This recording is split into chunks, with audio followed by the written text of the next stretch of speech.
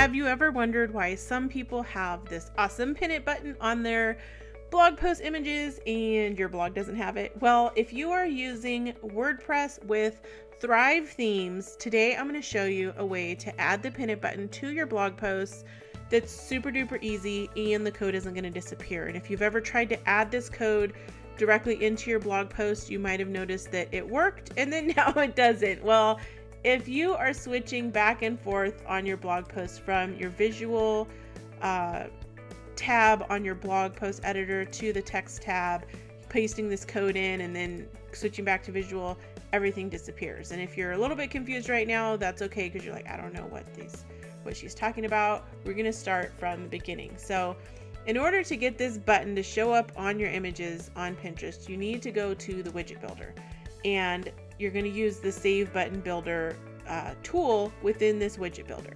So widget builder can allow you to do all kinds of things like embed a follow button on your blog post, feature a certain board, etc. But we want to make sure that the Save Button option here is selected. I'm going to put a link down to the widget builder in the description of this video so that you can easily access it. Now, there's a couple different ways that you can have this image builder or this widget builder build your save button. You can choose the different button types. I like to choose image hover, and the reason for that is when somebody hovers their mouse over the image, that little button comes up. The flashing motion of that helps communicate that, hey, there's a call to action here, and so I want people to hover over this and go, oh yeah, I want to save it. Now there's a couple different designs for this button. You can click on round, which is just the little Pinterest logo. I don't like to assume that everybody knows what that is, so I'm going to uncheck round and we get the little pin button that says save.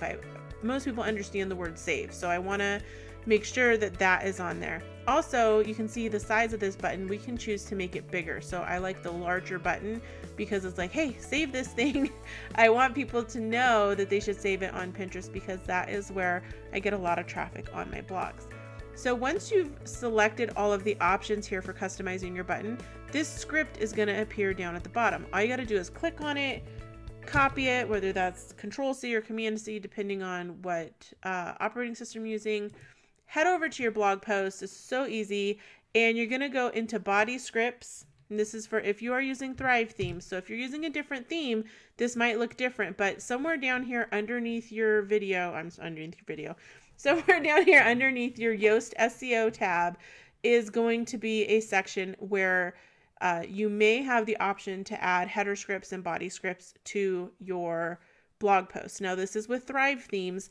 I also have a video on how to do this if you are using Genesis. So I put a link to that down in the description. So if you are using Genesis, you can click over and check out that video. Once you have that pasted there, that's it. That's all you have to do. So this blog post is a draft. So I don't have any images in here, but let's insert an image so that we can test this out. So I'm just going to put this image here, even though that doesn't have anything to do with this really. Click Save Draft, and I'm going to go over to Preview so that we can test this out. Now, the thing is, you do need to do this to every single blog post. So if you have a lot of blog posts, you might want to hire a VA to come and do this for you. All right, so here's our draft blog post. I'm going to just hover over this image, and you can see that right there, the pin it button shows up. But let's make sure it works. So I'm going to click on it, and it should pull my title for my blog post from my meta description, and it does. Here's the title, it has my blog name there, etc. Now, there is a way that you can customize this description that it's going to pull from your pinnable images using some code, and this would be on the individual image in your blog post. And you can also make sure that it adds hashtags too, which is super cool. I have a link in this video to that video because that's a whole nother ball of wax, but I show you step by step how you can customize that description that pulls up when people are clicking this pin it button. Now, if you have any questions, please put them down in the comments.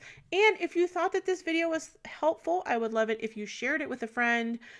And if you like videos like this that will help you in your business, please subscribe to my YouTube channel. All right, thank you guys so much for being here, and I will see you around.